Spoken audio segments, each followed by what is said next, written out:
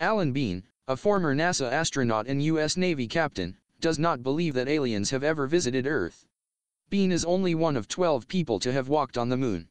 He was part of the crew of the Apollo 12 mission, which went to the moon in November 1969.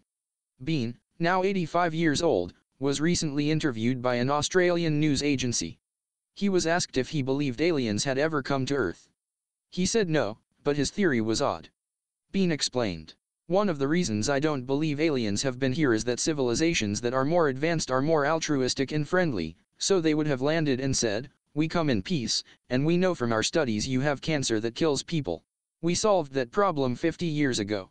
Here's the gadget we put on a person's chest that will cure it. We will show you how to make it.'" In other words, Bean thinks that because there are still deadly medical conditions like cancer, this is proof that aliens have never come here.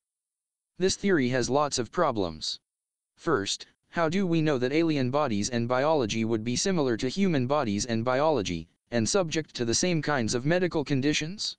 That is, maybe aliens never suffered the kinds of cancers that humans suffer, and maybe they never had the need to develop a cure for them. Or maybe advanced alien life evolved beyond cancer millions of years ago, and visiting aliens don't get cancer, and, therefore, don't need a cure for it. But let's say you're an alien and you have a cure for human cancer. You want to come here and spread the word about the cure. Who do you tell? You tell the big drug companies who have the ability to manufacture the cancer-killing drugs, right? By the way, who sits down with an alien to discuss a cure for cancer? Mr. Anderson, your 2 o'clock is here. He says he has the cure for cancer. Also he's 4 feet tall, has a giant head, and big black eyes. Seriously though, cancer-fighting drugs are big business. If you're making billions of dollars a year selling chemotherapy drugs, with an endless number of customers, why would you stop making them? Once the cure comes out, say goodbye to the lucrative chemo drugs. And governments across the world would put strict price controls on the cost of the cancer-curing drugs because of their importance. The big pharma drug makers would lose out on billions of dollars.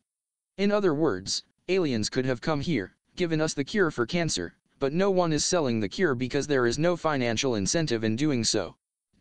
Bean talks about a gadget to put on your chest, but maybe cancer can't be cured with a gadget on your chest, whether you're an alien or a human. Finally, Bean makes the claim that advanced alien civilizations would want to intervene in our world to help us. Maybe aliens have intervened here and there but not too much. Maybe they think how humans get along isn't their business. Or maybe they don't want to help humans. Maybe aliens think that humans are too flawed to help and should be allowed to die out.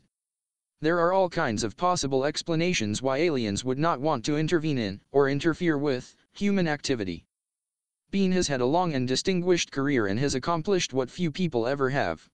But his theories on why he doesn't think aliens have visited are not convincing.